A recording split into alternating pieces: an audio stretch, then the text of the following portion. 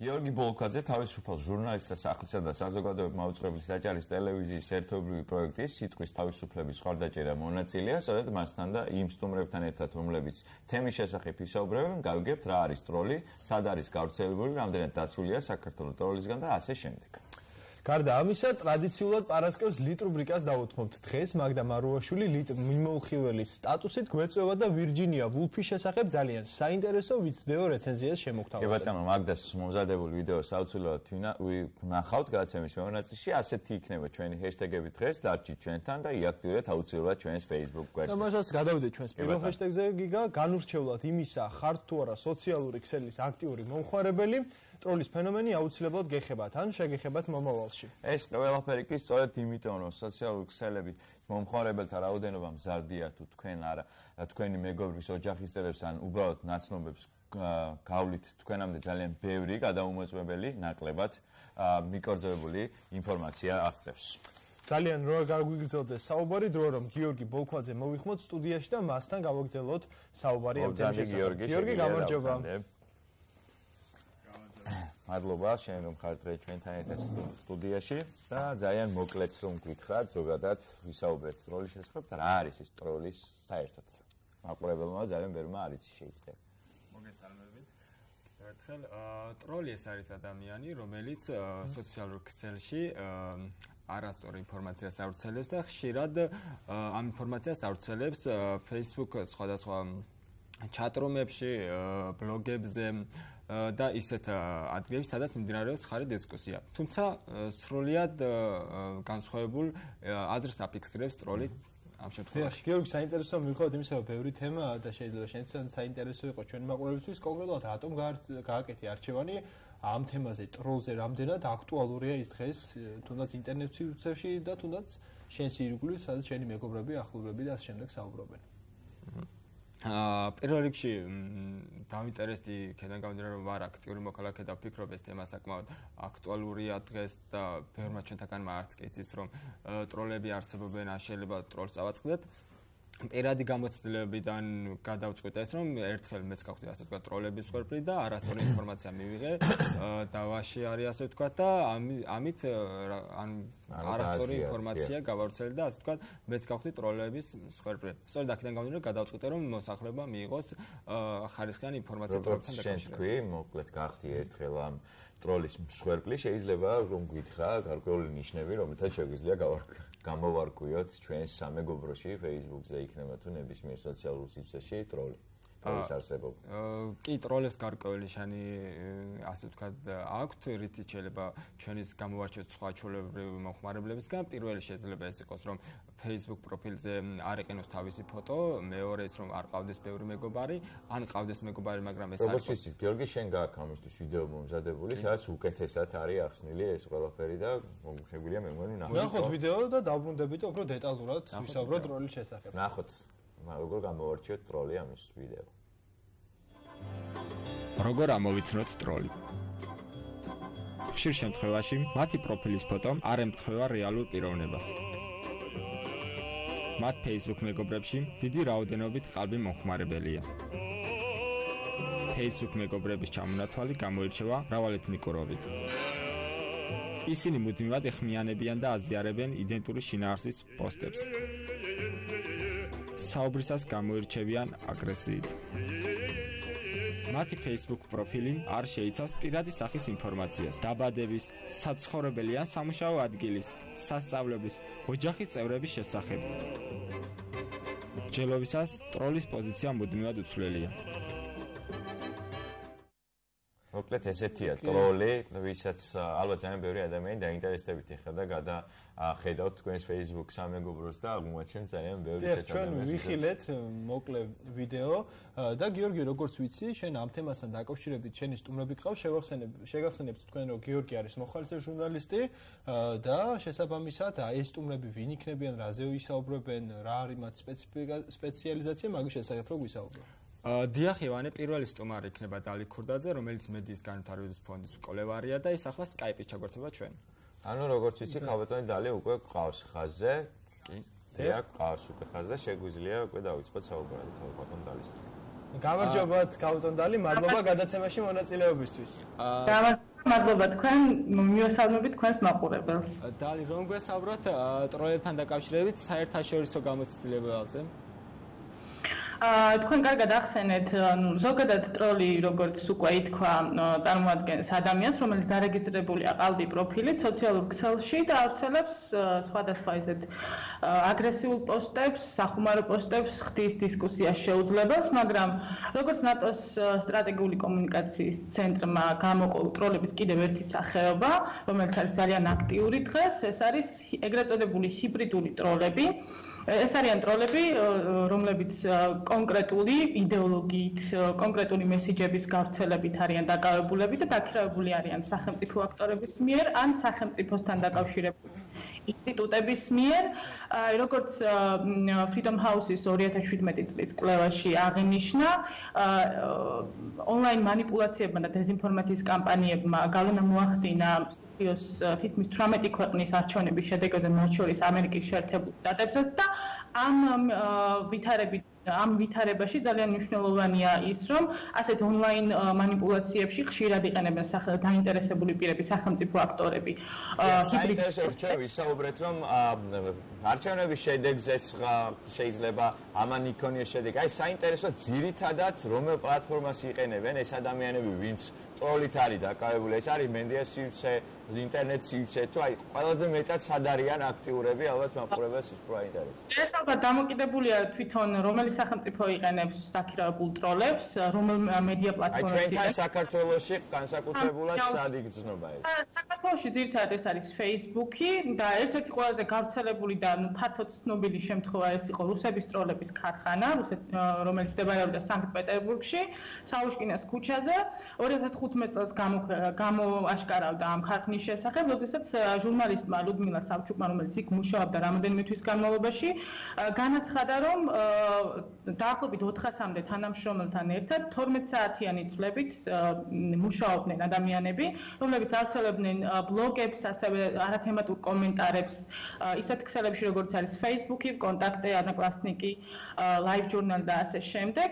ძირითადად გასავრცელებელი მესიჯები ეხებოდა კრემლის მხარდამჭერ პოლიტიკას და გარდა იმისა, რომ მუშაობდნენ თუნდაც შიდა აუდიტორიაზე, ანუ რუსეთის ფედერაციის შიგნით, ასევე ერთ-ერთი სამიზნე იყო პოსტსაბჭოთა სივრცის ქვეყნები, ყოფილი საბჭოთა კავშირის ყოფილი რესპუბლიკები, ძირითადად უკრაინა და როგორც 2015 წელს უკრაინის ეროვნული ახალი ამბების სააგენტომ გამოძიებით დაადგინა 2000 ყალბი პროფილისგან შექმნილი ქსელი მოქმედებდა უკრაინაში, ეწეოდა კამპანიას მესამე მაიდანი, ისეთ სოციალურ ქსელებში, როგორც არის Facebook-ი და კონტაქტი.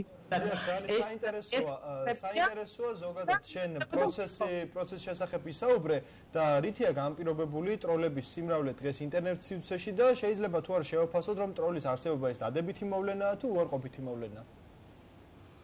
მათი არსებობა ძირითადად გამოწვეულია იმით, რომ აი სახელმწიფო აქტორების მიერ მათი გამოყენება განაპირობა იმან, რომ დღეს ჩვენ ვცხოვრობთ ციფრულ ეპოქაში, როდესაც სოციალური ქსელი არის ინფორმაციის მოპოვების და გადაცემის ერთ-ერთი ყველაზე უმნიშვნელოვანესი არხი და შესაბამისად თუ რომელიმე დაინტერესებულ მხარეს აქვს ის მიზანი, რომ მისი გზავნილები მიიტანოს იმ აუდიტორიამდე, რომელიც მისი ინტერესის საგანია, იყენებს ტროლებს.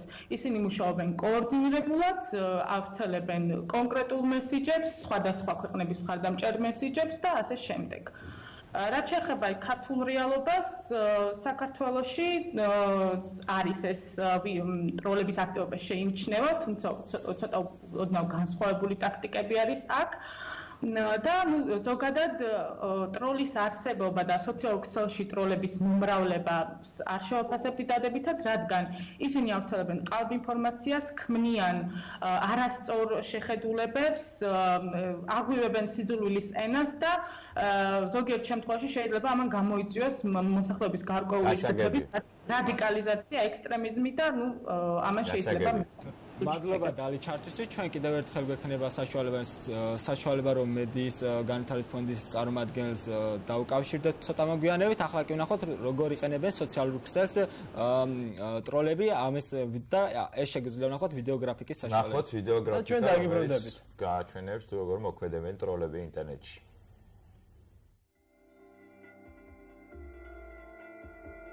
28 ოქტომბერს ქართველთა მარშთან დაკავშირებულმა პირმა ლევან ხიდიშელმა საკუთარ ფეისბუქ გვერდზე გამოაქვეყნა სასტუმრო ბერლინთან გარდაცვლილი ახალგაზრდის ფოტო, რომელზეც მისი მტკიცებით თურქეთში ქურთუკის ქურდობის გამო ცემით მოკლული ქართველი ახალგაზრდა იყო ასახული. სასტუმრო ბერლინის ადმინისტრაციამ ფოტოს შესახებ ქართულ მედიაში გავრცელებული აღწერილობა უარყო და აღნიშნა, რომ მასზე სინამდვილეში თურქეთის მოქალაქეა გამოსახული, რომელიც სასტუმროს მესამე სართულიდან გადმოხდა.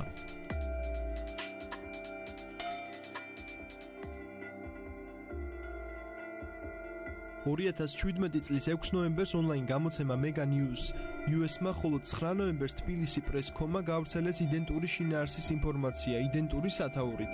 ჩინეთში ქართველი გოგონა მოკლეს. ფოტოს გადამოწმების შედეგად გინდება, რომ ფოტოზე ჩინეთის მოქალაქეა გამოსახული, რომლის მკვლელობაც მისმა პარტნიორმა არასასურველი ორსულობის გამო სცადა. ფაქტი უცხოურ მედიაში 2014 წელს, ხოლო ქართულ მედიაში 2017 წლის 9 ნოემბერს ამბავთან შეუსაბამო სათაურით გავრცელდა.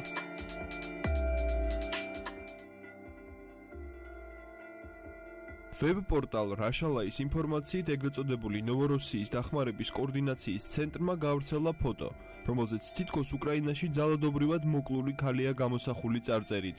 თუ ჩვენ დღეს ამას არ შევაჩერებთ ნოვოროსიაში, ხვალ ჩვენთანაც იგივე გველოდება.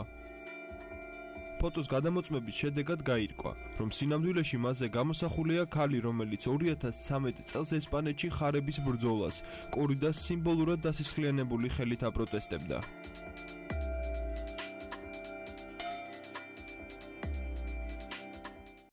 ტროლების შესახებ გარკვეულ ინფორმაციას გაეცანით და გადაცემის განმავლობაში ჩვენ კიდევ შემოგთავაზებთ მსგავსი ტიპის ვიდეოგრაფიკას, ასე რომ იყავით ჩვენთან ერთად. და ივანე, გიორგი, ეხა უნდა გადავიდეთ სამხედრო თემატიკაზე, რა გავლენა შეიძლება გქონდეს ტროლებს საომარი მოქმედებების დროს და ზოგადად არის თუ არა ეს მტრის ხელში არსებული მძლავრი იარაღი, ამის შესახებ გიორგი წეროძე ისაუბრებს, საზოგადოებრივი მოძღვრების საჭარის ტელევიზიის ჟურნალისტი. გიორგი, შეგიძლია მობრძანდე? გამარჯობა.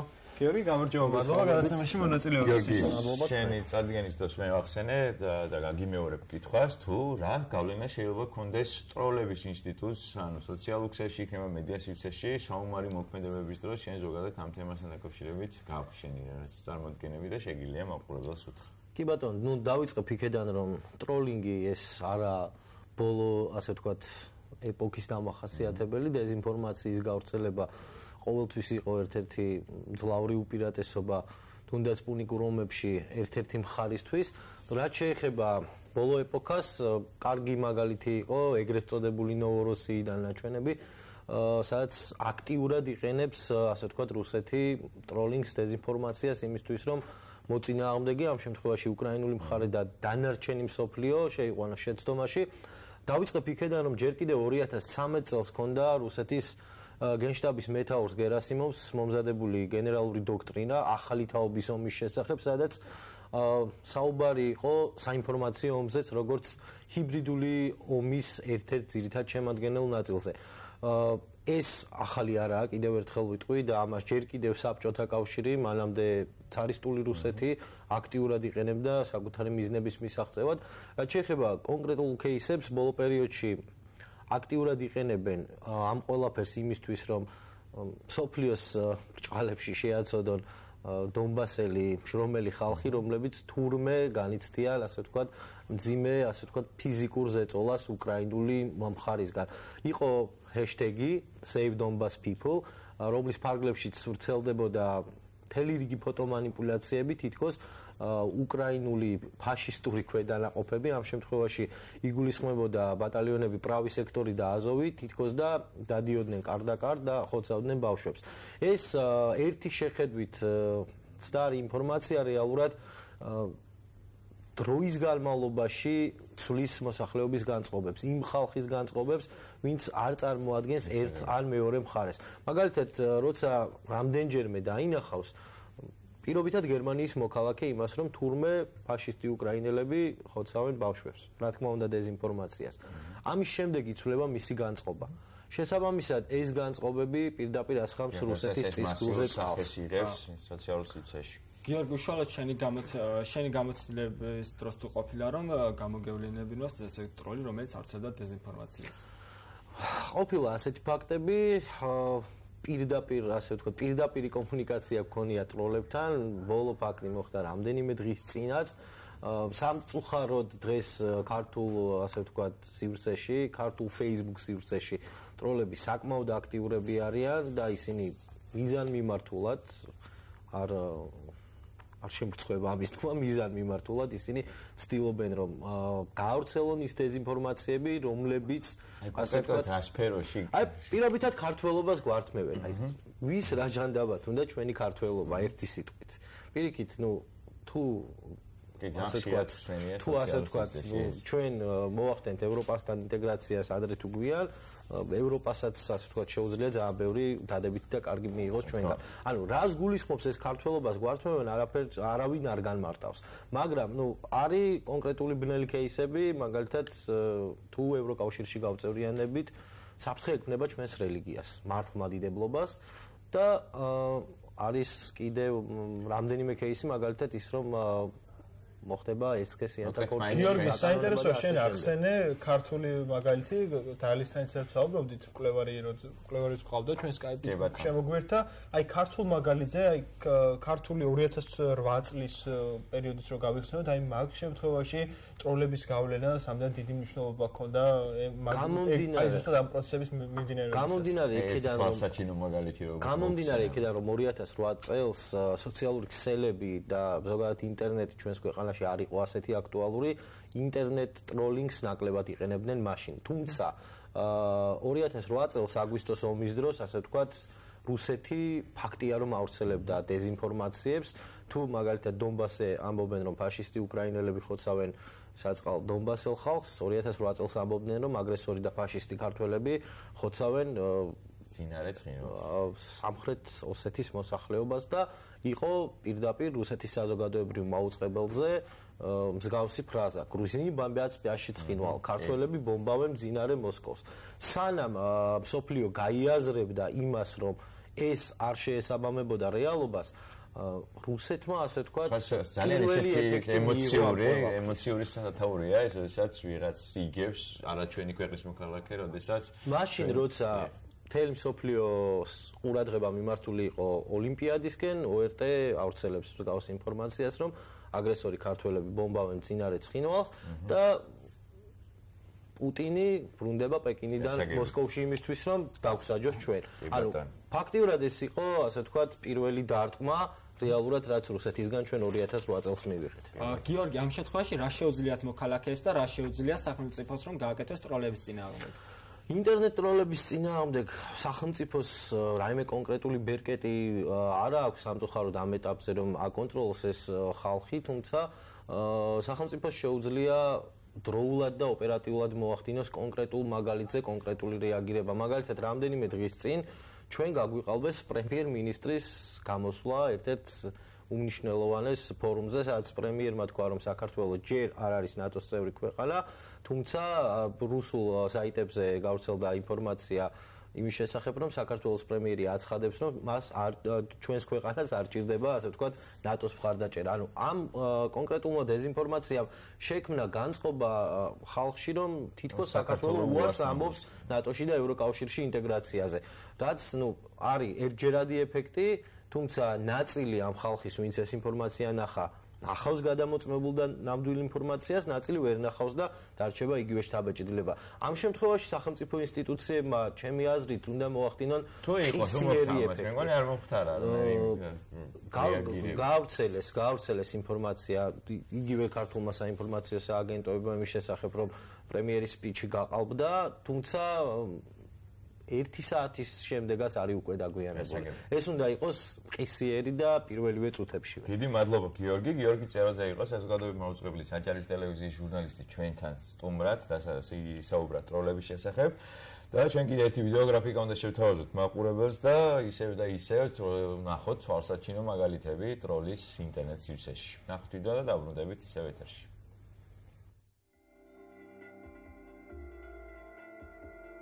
2017 წლის 29 მაისი 4 ივნისის ნომერში გაზეთმა ასავალ-დასავალმა გაავრცელა ინფორმაცია, რომელშიც საუბარია თითქოს ნატომ ტრანსგენდერის სამხედრო პირებისთვის ახალი უნიფორმა მიიღო. მასალასთან ერთვის ფოტოილუსტრაცია, რომელზეც ასავალ-დასავალის მტკიცებით ახალ უნიფორმებში ალიანსის ტრანსგენდერის სამხედროები არიან გამოსახულები. ფოტოზე არა ნატოს სამხედროები, არამედ სამოქალაქო თავისუფლებების ამერიკული გაერთიანების ფორუმის მონაწილეები არიან ასახულნი. ფოტო 2014 წლის 20 ოქტომბერს ვაშინგტონში სამოქალაქო თავისუფლებების ამერიკული გაერთიანების ორგანიზებულ ფორუმზეა გადაღებული.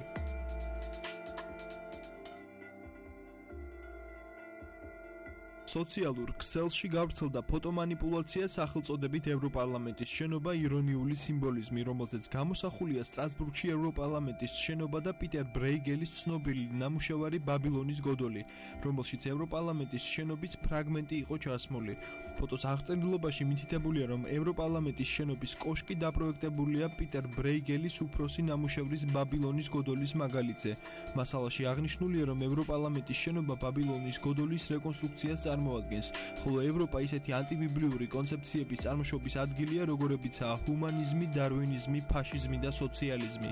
ევროპარლამენტის შენობის დიზაინი არქიტექტორების ჯგუფმა Architecture Studio-მ შეიმუშავა. მათი შთაგონების წყარო იყო რომაული ამფითეატრები და არა ბაბილონის გოდოლი. Architecture Studio-ს ვებგვერდზე განთავსებული ინფორმაციის თანახმად ევროპარლამენტის შენობა განასახიერებს დასავლური ცივილიზაციის საფუძვლებს. შენობის აგებისას ერთ-ერთ მიზანს წარმოადგენდა იდეის დემოკრატია მოძრაობაში გამოსახვა.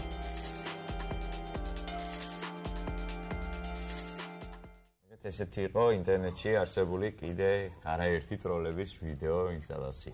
დიახ, გიორგი გიგა, გავაგზავნოთ საუბარი ტროლების შესახებ. ჩვენ კიდევ ერთი სტუმარი, მითების დეტექტორის ლაბორატორიის სტუდენტი გვანცა დევიძე შემოგვიერთდება, რომელიც უშუალოდ საქართველოს რეალობაზე ისაუბრებს. გვანცა ეხლა Skype-ით არის ჩვენთან ერთად. გვანცა, გამარჯობა.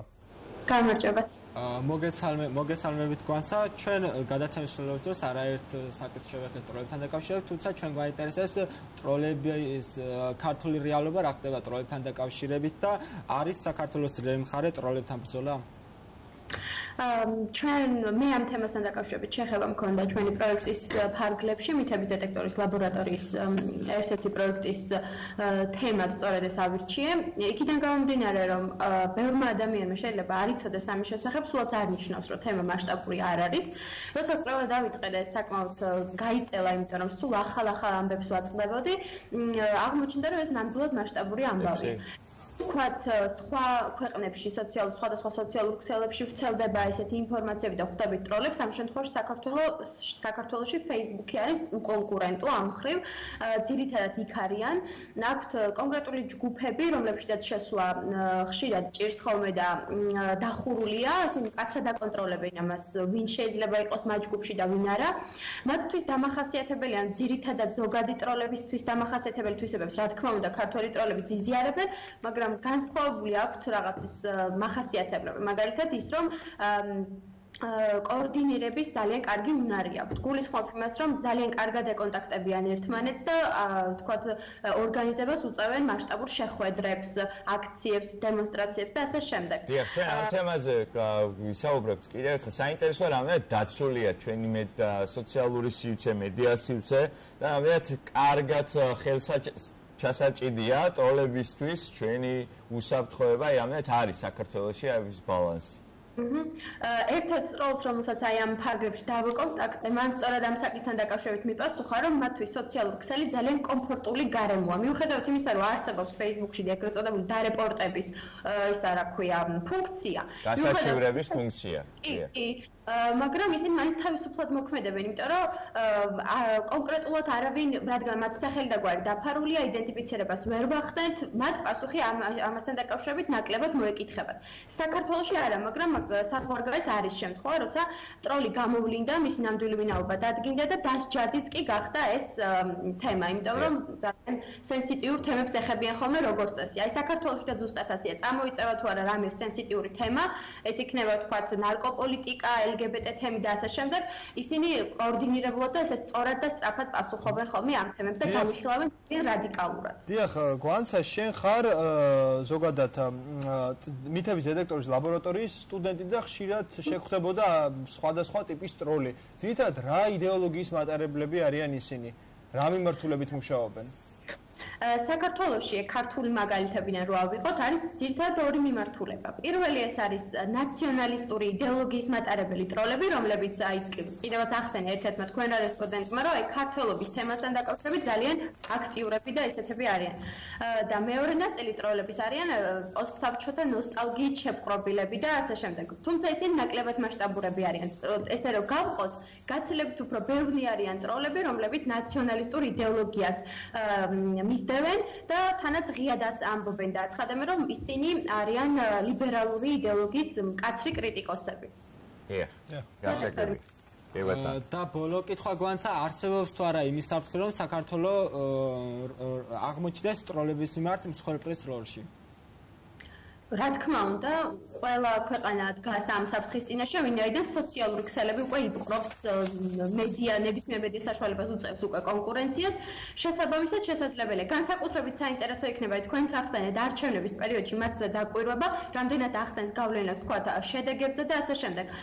ამ კონკრეტულ შემთხვევაში საქართველოს მაგალითზე რთული ამის წინასწარმეტყველება, მაგრამ რა თქმა უნდა, სიფრთხილე გმართებს, იმიტომ რომ ისინი რადიკალები არიან ხშირ შემთხვევაში და არაფერია მოკლედ მათგან უნდა ველოდოთ შეიძლება რადიკალურად. გვანცა ბოლო კითხვასაც მეც დაგიშვებ და ან დამაინტერესა აი შენ როგორ გამოცდილების მიხედვით მინდა შენს მაყურებელს ვინც ეხლა გვადევნებს თვალს აი ეს 1 წუთის განმავლობაში შეგიძლიათ მოუწოდოთ ან დაარიგოთ როგორ შეიძლება დაიცვან თავი ტროლებისგან აი შენი გამოცდილება პირადი გამოცდილება რომ მოუყვე მაყურებელს. მე უშუალო კონტაქტი მქონდა ტროლებთან. ზოგიერთ მათგან მაინტერესებდა ინფორმაცია მინდოდა რომ მიმეყო და შესაბამისად ინტერაქციაში შევედი, მაგრამ ზოგადად რეკომენდაცია ასეთია, რომ მათი დაიგნორება ყველაზე კარგი გამოსავალია, იმიტომ რომ მათთან შესვლა დიალოგში აი ძალიან დიდი პროვოკაციის მსხვერპლი შეიძლება გავხდეთ. შესაბამისად, თუ მათი მხრიდან აგრესია წამოვა, შეურაცხმყოფელი სიძულვილი ისენი შემცველი სიტყვები, ყველაზე კარგი და ოპტიმალური გამოსავალი ამ შემთხვევაში არის დაიგნორება, იმიტომ რომ ჩვენი პასუხის შემთხვევაში და ჩვენი ასე ვთქვათ აღელვება სწორედ მათი მიზანია, ამიტომაც მაქსიმალურად ნეიტრალურები უნდა ვიყოთ და რაც თავარია, უნდა მოვახდინოთ მათი იდენტიფიცირება და გავუსვათ ხაზი, რომ ისინი რეალური ადამიანები არ არიან და თავიანთ პროფაილებს მიღმა ეფარებიან რეალური სახემათი არ ვიცით ვინ არიან. გვანცა, აი კიდევ ერთხელ რო გითხრა ძალიან მოკლედ, როგორ ამოვიცნოთ ტროლი, რაიმე საშუალებები ვთქვათ თუ არსებობს, აი უფრო კონკრეტულად. თქვათ არის იქ გიორგიც საუბრობდა, იყო ჩვენ ვიზუალიზაციაც ჰქონდა, აი შენი გამოცდილებიდან ძირითადად რა საკვირდები, აი როგორ ამოვიცნობ ტროლს? თქვათ ფეისბუქზე. ეგრე თქვენ გაქვთ აი სხვა მიმართულებით როგორ შეიძლება ამოვიცნო ტროლები? სხვა მიმართულებით განსაკუთრებით გრძელ და აგრესიული კომენტარებით იცნობიან გარდა იმისა, რაც თქვენ ჩამოთვალეთ. გულისხმობ იმას, რომ ხანდახან იყენებენ ხოლმე ერთსა და იმავე ტექსტებს და აკოპირებენ და ცდილობენ ამით ადამიანები, ასე ვთქვათ, შფოთი გამოიწვიონ ამით. გრძელი კომენტარებს წერენ, არიან აგრესიულები, ნაციონალისტურ შინაარსის ფოტოებს დებენ, ფოტოშოპს კარგად ფლობენ და იყენებენ კიდევაც. მათი იდენტიფიცირება არ ხდება და მეც მქონია შემთხვევა დავადასტურებ, რომ მეგობრებში ნამდვილად ყავთ უცხოელი და ძირითადად ამით მე მგონი ყველა თითოეულ ჩვენთაგანს ვინც სარგებლობს სოციალური ქსელით, ალბათ ყველა ადამიანს ყავს მეგობრებში რამოდენიმე ტროლი, რომელიც ავრცელებს დეзинფორმაციას და ასე შემდეგ. გვანცა დევიძე იყო ჩვენი დასტუმარი მიტების დეტექტორის ლაბორატორიის სტუდენტი და ძალიან დიდი მადლობა რომ იყავით ჩვენთან. მოკეთ ესეთი იყო დღევანდელი ჩვენი ტროლებისთვის მიძღვნილი რაცემის პირველი ნაწილი და ალბათ ჯიჯი აუცილებლად უნდა მადლობას უთხრათ გიორგის, რომელიც არის გიორგი ბოლკვაძე, პროექტის სიტყვის თავისუფლების მხარდაჭერა მონაწილე, რომელსაც ესეთი საინტერესო თემა წინ წამოჭრა და ჩვენ ერთად გავიგეთ ბევრი რაიმე. სანამ დავამშვიდობთ გიორგის, ძალიან ბევრჯერ ყოფილა ტროლების მიერ ინიციირებული რაიმე საკითხი, რაიმე ინფორმაცია დაძაბულობის და ურთიერთდაპირისპირების მიზეზი სოციალურ სივრცეში, რომელიც შემდეგ გადაზრდილა ურთიერთდაპირისპირებაში და ასე შემდეგ. ანუ როგორც გვანცამ თქვა, ადამიანები, რომლებიც აიდენტიფიცირებელი ნიშნებით არ გამორჩევენ, ეს არის ფოტოსურათი, ქალაქის მითითება, გვარი, დაბადების თარიღი, უნდა იყვნენ იგნორირებული. მოგეთ კიდევ ერთხელ გიორგი ბოლკვაძეს დიდი მადლობა.